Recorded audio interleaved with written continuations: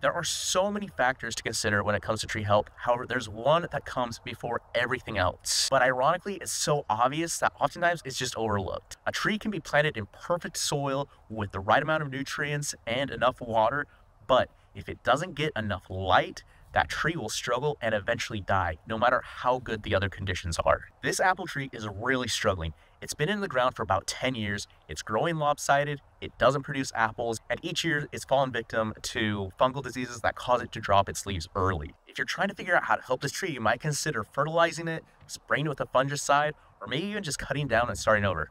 And although a fertilizer and a fungicide could help it short term, the biggest issue by far is that it is being almost completely shaded out by these big hackberries growing along the fence. Pruning these hackberries and providing more light to this apple tree is one of the easiest things and one of the most important things we can do to help this apple tree, and it's what we should do before we do anything else. And honestly, ideally, I would remove these hackberries. They grew up as volunteers in the fence row, which is not ideal, and these southern hackberries are a really big issue here in Tennessee. They're really susceptible to decay, and nearly every year when there's big windstorms, most of the tree work around the city is just cleaning up hackberries that have collapsed. However, I'm renting this space, and so my hands are a bit tied. Most people know that light is really important for plants because they use it to photosynthesize, but it's easy to forget that the whole point of photosynthesis is to provide that tree with carbohydrates so it can go through the process of cellular respiration. Just like us, trees use cellular respiration in order to grow, reproduce, defend themselves against predators and diseases. So how much a tree photosynthesizes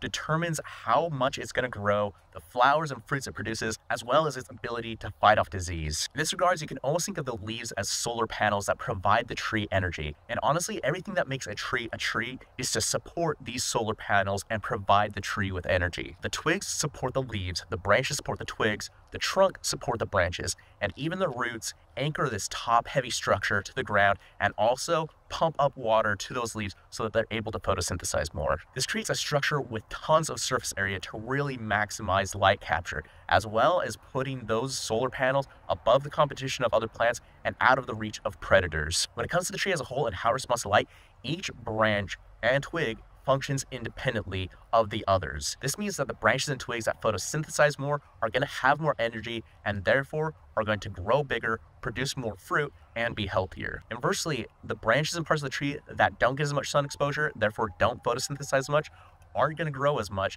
and eventually will get shaded out and die. In nature, where you don't have arborists or homeowners with pruners, light is the thing that determines the shape and size of the tree. This is apparent because the same species grown in different light conditions, for example, a forest compared to a field or a yard, is going to have a completely different shape. When we prune a tree, we are directly affecting the amount of foliage and therefore the amount of energy available to that part of the tree and the tree as a whole. That gets us into some of the major mistakes that people make when they're pruning trees and how it basically boils down to not understanding trees and how they respond to light requirements. Probably the biggest mistake people make is pruning too much. When you prune really heavily, that is dramatically decreasing the amount of leaves that tree is going to be able to support and therefore how much energy it's going to be able to capture. And if we prune too much, that is going to lead to the decline of the tree. And if the tree is already declining, that can really just push it over the edge. Pruning really heavily will cause a tree to go into a stress response where it'll send up these vertical shoots from either where that cut was made along the branches of the trunk or from the roots.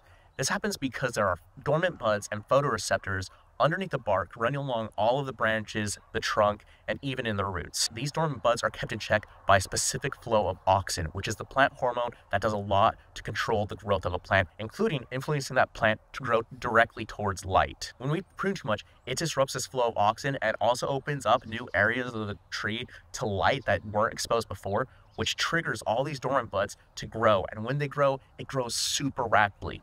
This is called epicormic growth, and these shoots are either called water sprouts or, if they come from the roots, suckers. Lots of times people just call both of them suckers. These really rapidly growing shoots take a lot of energy from the tree and also really compromise the structure. So a good rule of thumb is to remove as little material from the tree as possible while still achieving your objectives, but never prune more than a third of the overall foliage. And if the tree's struggling, it's going to be dramatically less than that. Sometimes if you want to save the tree, you have to compromise on your goals a bit or prune in stages over the years so that you're not taking too much at once. Also, making proper pruning cuts is essential, and I'll go over that in my next video. One improper pruning technique that is really common, especially when people want to reduce the height of a tree, is called topping, which is where you make a bunch of heading cuts.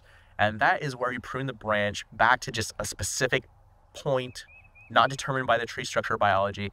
And again, that usually results in removing too much material, and it also completely throws off that flow of oxygen that I was talking about before. And again, results in these really vertical water sprouts that overall are super weak and really compromise the structure of that tree and the overall longevity. With what we know about the importance of light and some specific ways the tree is going to respond, we might have a chance at saving this apple tree. Before we try anything else, we need to prune these hackberries away and provide more light to this apple tree.